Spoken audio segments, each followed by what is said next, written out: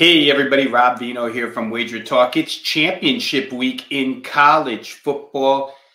We're going to take a look at the MAC championship. Toledo has an outside shot at a New Year's Day bowl bid that's given to a group of 6 team, and they're looking for back-to-back MAC titles in this game. Will they get it done? We're going to go ahead and analyze it and give you a play on that game in just a second here. First off, let me just promo Wager Talk special offer for this week. $15 off any 3-day pass with the code 15OFF3. Once again, that's special pricing here this week from Wager Talk. Championship week in college football action. $15 off any 3-day pass. Use the code 15OFF3 to get that done. Let's go ahead and take a look at this game now. Miami of Ohio versus Toledo. Opening number here, Toledo minus 6.5, total 46. Game is up to Toledo minus 7.5, 44 is the total. It's been bet down. We have a regular season meeting to go off of here. Toledo on the road, laid 2. Total there was 46.5. They won that game at Miami of Ohio, 21-17. Miami of Ohio in that contest had their number 1 quarterback, Blaine Gabbert, available. He got hurt late in the third, and in the fourth quarter, duties were taken over by backup Avion Smith, who's been the quarterback ever since. Toledo led that game 21-3 at halftime, but Miami O scored 14 in the third quarter to cut it to 21-17. They actually had the ball 1st and 10 late in the game on their own 48-yard line, but Avion Smith fumbled. Toledo recovered, ran out the clock, and won the game. Avion Smith certainly wants redemption for that particular play here in the MAC title game. There was very little offense in that contest. Maybe that's reflected in the total, the current total of 44. But in that contest, 21-17 final, Toledo 318 total yards, Miami 299. Toledo 4 of 15 on third down conversions, only 26.7%. And there were 14 punts in that game, so it was kind of a defensive battle. Again, motivation for Toledo here would be this long shot possibility of them representing the group of 6 on New Year's Day.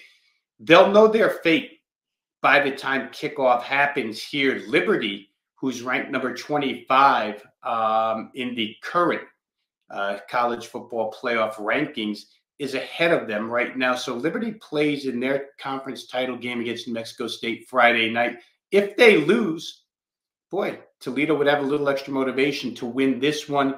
If Liberty wins, then any chance of a New Year's Day bowl bid for Toledo are out the window, and just the motivation of winning back-to-back MAC titles would be present. If, in fact, Liberty loses, it still doesn't mean clear path for Toledo, because Tulane plays later in the day, and Tulane would have to lose as well. But Toledo could certainly put pressure on them. So a lot of scenarios here, a lot of motivation for Toledo beyond, or possibly a lot of motivation beyond just this game. But let's take a look at a technical trend here. You know, where Toledo stands as far as covering large spreads is concerned. It was a real problem all season long until the last 4 games, when they covered 3 of their final 4 as double-digit favorites. That worked. However, the other side of the coin, Miami under Chuck Martin, point spread covering machine, 9-3 against the spread this year. Toledo just 5-5 when the number is 8.5 or better. So maybe an edge as far as technical trend is concerned here toward the Miami Redhawks. Miami's going to play this game the way they always do, right? They got rock-solid defense, and they play at a snail's pace offensively. They rank 130th in the nation in snaps or seconds per snap.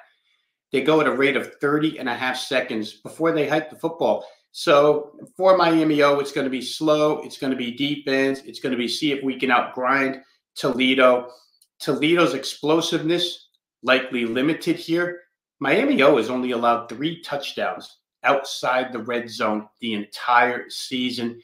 Certainly quarterback DeQuan Finn and running back Penny Boone for Toledo have the big play potential, but Miami shuts it down pretty good, as they did in the first contest between these two. In the end, you know, Jason Candle, the head coach of Toledo, his name is being tossed around all over the place right now.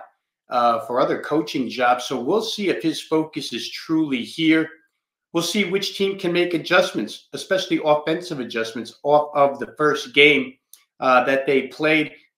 If Miami of Ohio gets out in front, boy, they're tough to beat, and especially when you're the favorite and you have to cover a large number against them. Toledo won this game last year against a very similar Ohio U team, but we have to remember that Ohio U had lost their starting quarterback and star player Curtis Rourke before that one happened. Same scenario here, but Miami O has been going with Avion Smith for quite a while now.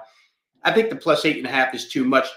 I'm going to take a look at Miami plus the 8.5 in this game. You can get all my selections for this week, college football championship week, over the course of the last 10 weeks. Number one most profitable handicapper at Wager Talk in college football. The 10 weeks have produced plus 58 units of profit, 62% winners. Big play up already for the weekend. You can get them all at wagertalk.com. This is Rob Vino saying see you soon. We'll come back with another isolated championship week play later on this week.